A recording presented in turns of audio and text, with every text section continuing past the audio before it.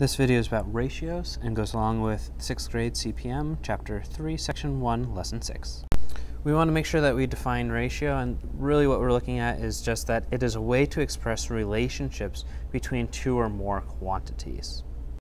So let's look at this example. You have 4 red circles and you have 3 blue circles. And we can say that we have a ratio of 4 to 3, but it can also be written as 4 to, T-O, 3, or 4 to 3.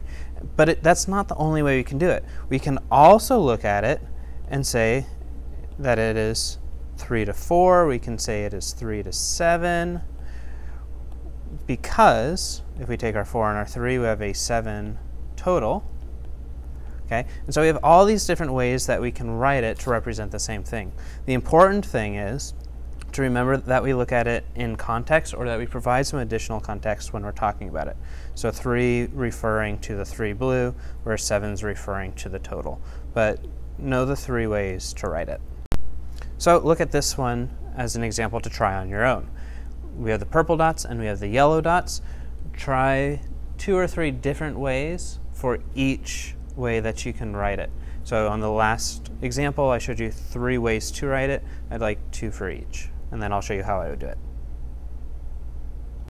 So when I did it, the first thing I did was I wrote down everything I was given, whether it's purple, yellow, and the total which I was able to add together. It's not something that we're going to say, here's the total, but you're able to figure that out.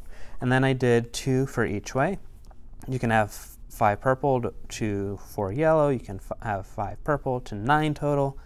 You can have 4 yellow to 9 total. You can have 4 yellow to 5 purple. You can have 9 total to 4 yellow, or 9 total to 5 purple. Lots of different ways you can arrange it. These are just a few examples.